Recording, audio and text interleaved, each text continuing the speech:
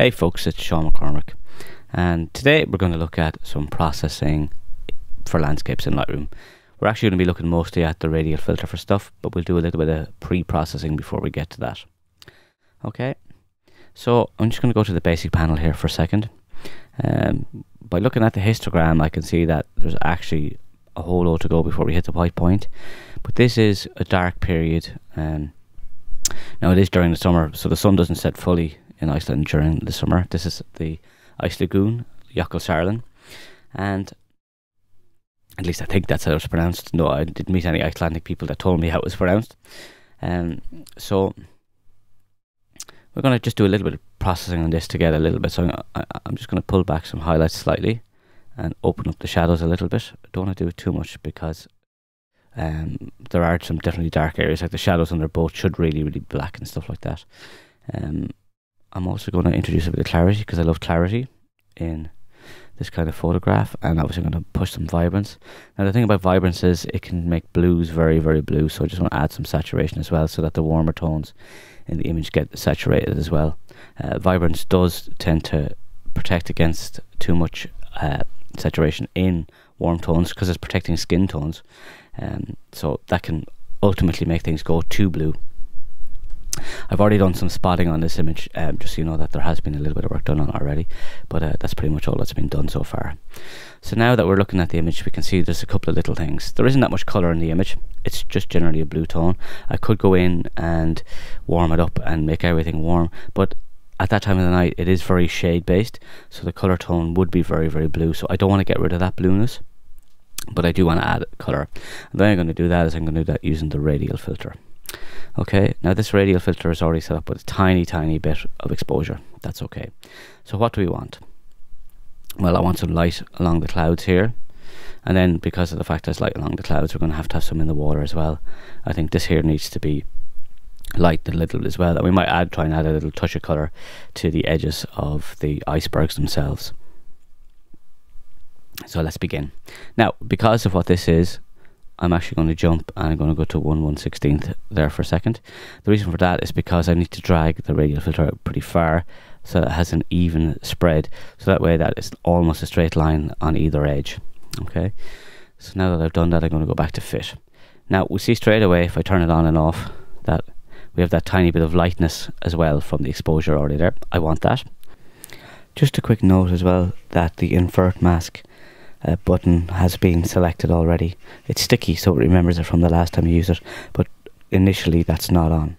So the next thing I'm going to do is I want colour, so I'm going to do it using white balance initially, but we can add more colour from there.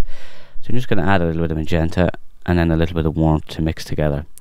So that's kind of give us a little bit more colour along there. Could probably add a little bit more. Now the thing is, the definition here, I actually need to bring it up a little bit, I'd say.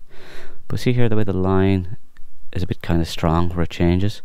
Well, if I go to the feather, if we bring the feather down the whole way, we can see we've got a very defined line. If we bring the feather the whole way to 100, we can see that it is quite graduated, so we have a little bit more control over where this is. Now let's say I'm happy with the top here and I want to move the bottom, so if I hold the Alt key, that lets me bring up the bottom without moving the top, because normally what happens if you move one, it moves in and out from the center by default. Just so you're aware of that, holding the Alt or Option key allows you to change that. Another thing we can do is we can add colour from the colour swatch. So I go for like a pinky colour here. I can make it more and more intense by coming up along the saturation here, but I think that's too much, so I'm going to just bring it down here. I just want to be slightly subtle with it, so around there. Now if I want to add that to the swatches here, if I hold down the Alt key, it'll overwrite whatever's in the swatch already there, so that you're able to use it on other filters if it's not already selected. So now I'm going to duplicate this one, so I don't have to do too much again. Will double it up. I don't know if that duplicated or not.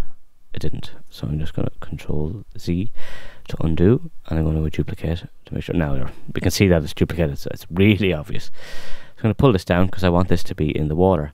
Now it's kind of in here a little bit too much where I don't want it, and it's on the land here where I don't really want it. So again, I'm just going to jump out to 1/16 for a second, and I'm just going to pull it in the whole way. Alright, did I grab that properly? I didn't grab that properly, so I'm just going to press H. Oh, I'm after going out of radial filter for somehow. Right, so grab that and pull it in. Again, back to fit, so we have it to fit in.